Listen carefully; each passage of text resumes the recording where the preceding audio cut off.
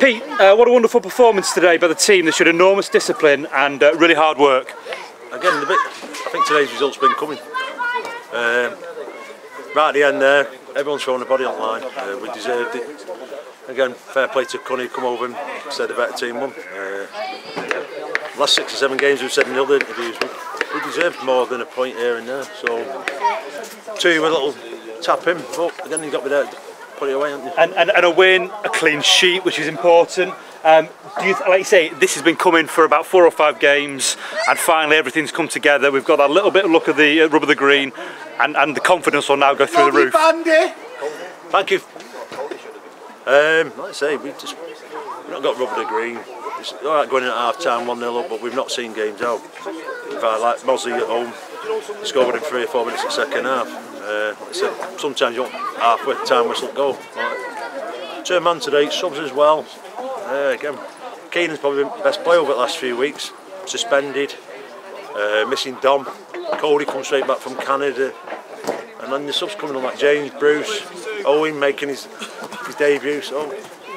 And the players in the middle, Kane and people like that, they really put a shift on today. They were all over the place. I feel sorry for James because at the moment probably the engine room for us with Paul, Kane and Jack in there have been excellent. So to be fair to James, but he's not moaned, he's just got on when he's come on.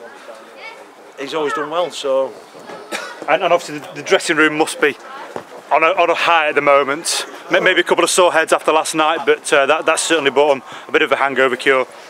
We've just got to keep him grounded. He's one win, and again Kendall have drawn, so we've got 4 clear of them. I know they've got 2 games in, and one's against Skem. And they probably looked at our fixtures today and thought they're not going to get anything there. But again, as we've said, 6 or 7 performances now on the bounce where we're coming away downhearted that we only took a punch against Runcorn away, losing to Afton Coles by a goal when we've had a chat. Again, I think since we've come in, the character of whoever we've had, like players have moved on, everyone's showing pride in the shirt, and like I say, I think we deserve that. And obviously unbeaten in 2019, obviously now a week off, and then we go again in a couple of weeks. We're going to train Thursday and watch a game. Go and watch a game Saturday. Like I say, 1 win doesn't change the season. Me and Lloyd go and try and unearth other gems. So lads need a bit of a breather now after putting the shift in. Like I say, 2 tough games. Mosley been doing well and Colne up there. Like I say, I think the last 5 or 6 have been up top 6 or 7, 8 teams, haven't they? So fair play to it, lads. Like I say, well, that game's gone. We've got a graft again, and is it Droylsden next, and then Ramy.